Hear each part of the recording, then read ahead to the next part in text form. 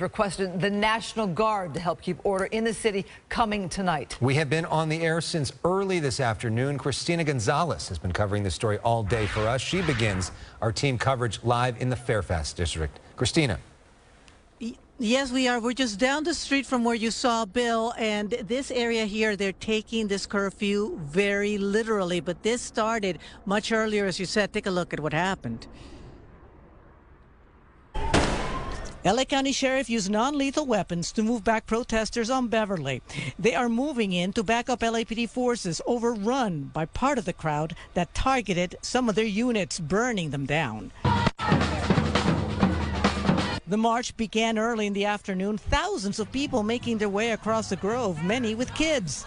Yeah, that was one of our conversations also, is that if stuff started to get rowdy at all, then that's when we leave.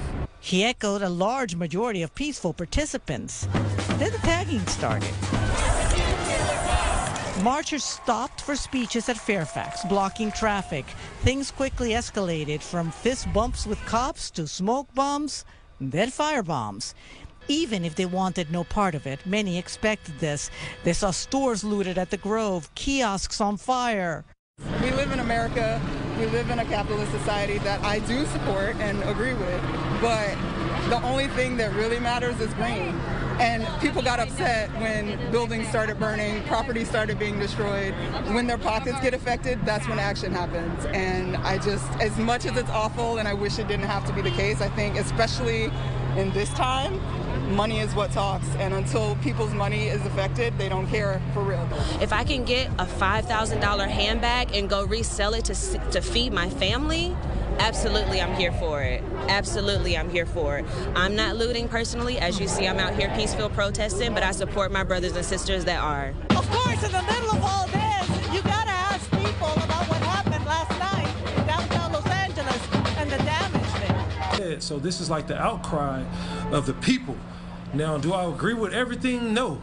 But like something has to happen. Listen to a store owner whose place was looted in downtown LA. Listen, I'm not worrying about my small shop in Los Angeles. I don't care. I have a black son. This is trash. I care about a life. Back at Beverly, even as law enforcement pushed the crowd east, a long caravan of vehicles driven by more protesters headed west, right into the thick of it. So we need to come out here and make a scene, and we need to be heard at whatever cost. I understand everyone being angry, but at the same point, it's just like every time I watch a protest, it seems like we lose focus on what we're actually doing. It's something that I feel has been brewing for a while, so when I see it happen, it makes sense at the end of the day. At the end of the day, curfew. Do you think the curfew's going to work? Yeah, eventually. I think eventually it's going to work. But it's like Martin Luther King said, riot is the language of the unheard. And at this point, the curfew seems to be working, but you still see some vehicles trying to head into this craziness. But east of this thing, it seems to be beginning to work. I'm Christina Gonzalez, live on Beverly, just east of the craziness. Back to you guys. Full look there of the day. We're going to take a look now at some of the fires that are burning over Los Angeles. We have the Melrose and Fairfax area with fire crews scrambling to get all of the fires out. They've been able to get to some of these fires with their fire trucks. They've been able to get there safely. No crowds getting in their way. This one here, I believe, is the Starbucks that is on Melrose in the Fairfax area. Yeah, let's go to Kevin Takumi. He can give us more information on exactly what's happening now. Kevin. Two fires here on Melrose that have, one of them, this one that we've been watching most of the night, it's burned all the way through the building. Firefighters were only able to make a defensive move on it because of the looting and the debris that was left inside. That is just about at Melrose and Stanley. Now that building burned all the way through. This other building you see off to the west here, that fire started earlier this evening here at about 7 o'clock. LA City Fire had gotten most of it knocked down, but it started kindling again here, and the roof is starting to go at this point. They are getting their hose lines in place, but once again, they are unable to make access to the building because of all the debris from all the looting. You can see LA County Sheriff's now starting to move in to try to move some of these people out of the area.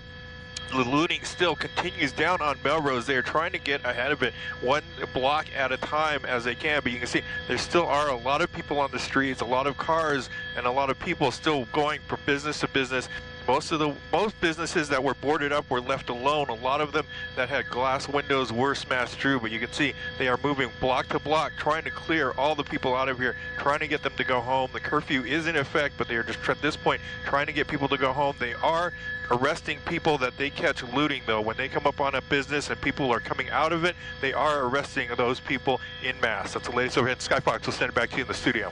All right, a lot of that looting has been taking place in the Fairfax area, something this city hasn't seen in years. We're going to go live now to Bob DeCastro, who's there on the ground for us. Bob? Yeah, good evening. We were actually on our way to some of those fires that we had heard had popped up along Melrose. So walked along Fairfax, or very close to Fairfax High School, and take a look at what we're looking at here. We're looking at people who have been arrested throughout the day's protest. They brought in the County Sheriff's Department bus here. This is likely going to take all of the people who have been arrested to the LA County Jail. A number of people sitting on the curb just beyond the bus over here. What strikes me about what we're looking at and the number of people that are coming here, these are people from all walks of life. Los Angelinos from every age, every ethnicity, every socioeconomic background you can imagine. We've seen them being brought onto this bus. Again, they're not getting any tickets. These people are going to jail. This was a day also punctuated by, as you said, the destruction. You look over here, just to the over here, and you'll see that these are some shop owners. This was another store where the glass was broken, shattered. People went inside, so now they're trying to figure out a way to seal this up so that tomorrow, if people are going to go through here, that things would be safe here. I'm going to walk down the street just a little bit more and show you another store over here where, as the protests came through here, more glass that was broken, and this looks like it was a place that had also been looted. I'm going to walk down just a little bit further. Let me show you some video from earlier today. So we had gone all the way down Fairfax. We went down Melrose and through Beverly Hills. But again, a day that we saw so much destruction, graffiti, and then we saw all of the looting. Shocking to see some of our iconic areas, including the Grove, that was the scene of looting. People going inside, taking what they want, smashing the windows, and then running.